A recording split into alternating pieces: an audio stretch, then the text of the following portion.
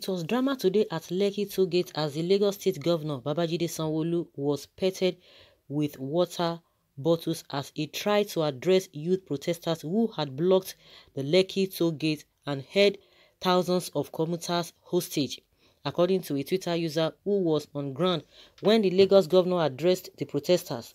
The governor was met with hostility.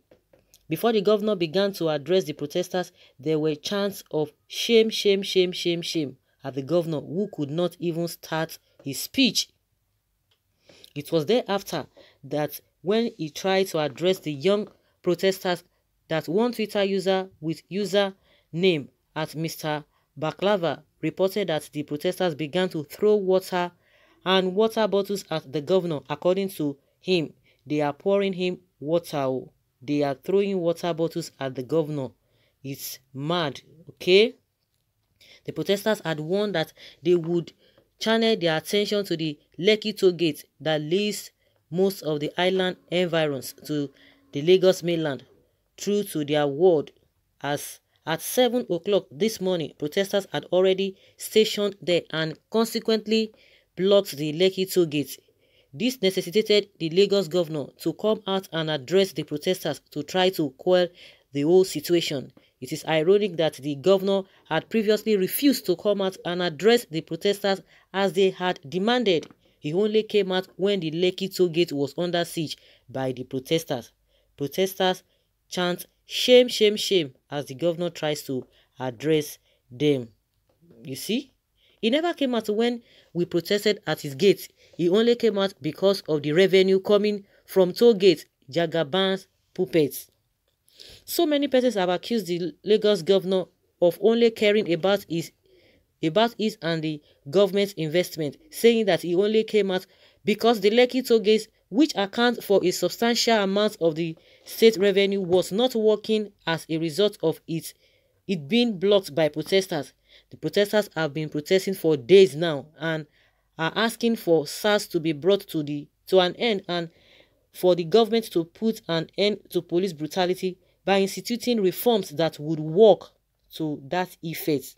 You see, they think these people, they think they are very, very wise. They think they are very, very smart. You can imagine people have been protesting, expecting him to come out, but he couldn't come out. But because something is coming out from that area, because he knows that that place is the engine room of the state, or one of the engine rooms of the state, he now came out.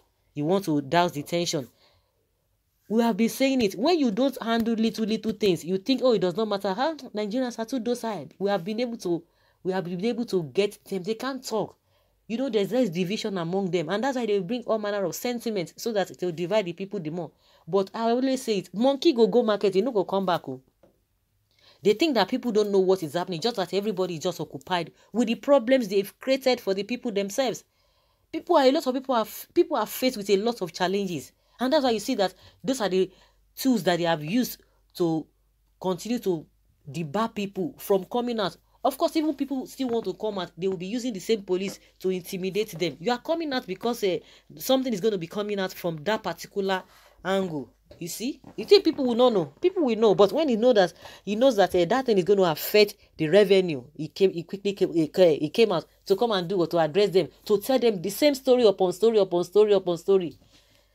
Since this man came on board, what tangible thing can the Lagosians pinpoint, even when they were complaining during Ambodi's time? Of course, they will tell you it was because of COVID-19. You know, they could not even access him for after 1 year in office. But that is inconsequential, because I always believe that before you say you want to go into an election, you already know the problem. So it's not supposed to be a case of I didn't know what was inside. I didn't know what was going on before until when I got there, because those are the things that they used in campaigning, that we already know the problem of the problem the masses are faced with, then we have to do it this way, we have to go about it this way. But when you come there, you now begin to draw like okra, you begin to crawl like snake, as if you don't know what you need to do.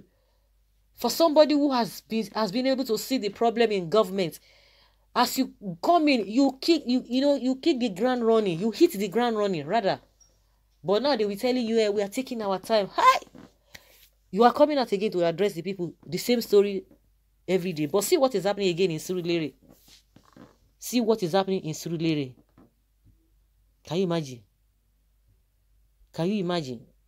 We said it, if you don't take care of those little things, by the time big one begins to come out, you'll not be able to handle it.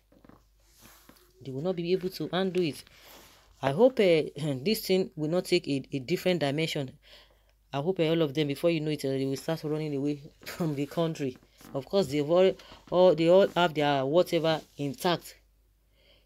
Yet some youths are still voting APC in Ondo State. Nigeria will be delivered from APC government by God's power. Is PDP better? It's worse than APC. I bet forget. Okay, of course, all of them are the same. The devil is at work. People protesting need to be careful. This situation is now losing its real meaning. Because they fail to do the right thing.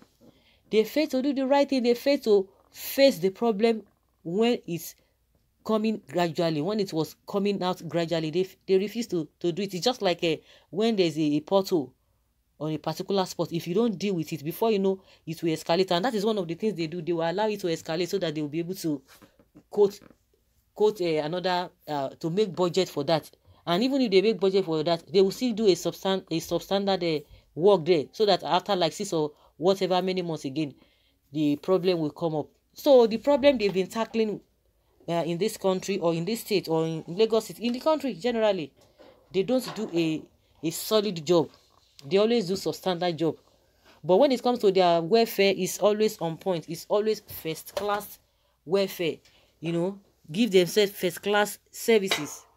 But what do they give to the people? The same story. Like I said before now, if they had done the reform as the way they promised it as at 2017, 2018, I'm sure these problems will not be experiencing them at all. Won't be experiencing them. But in as much as they want to continue to do shabby work, all of these things that they are doing, is to see come and haunt them in one way or the other. And it has started already, unless they do the right thing. And they begin to see the handwriting on the wall, because there are some things that you will not be able to cover up, because this thing is getting out of hand. And unfortunately for them, the whole world is watching, and the whole world, gradually they will begin to be protesting on behalf of Nigerians. That's just the way it is. So, like they always say, a word is enough for the wise. For how long are you going to be deceiving the people? The man is coming out now to do what? But see what they were doing to him. Because they all know what these people are up to. People know what they are up to. If people don't want to talk, if they are not taking action, that does not mean that they don't know their right from their left. But because Nigerians can really endure, that's why these people are taking us for granted. So guys, let's say your opinion. Leave your comment below and let's have your take on this.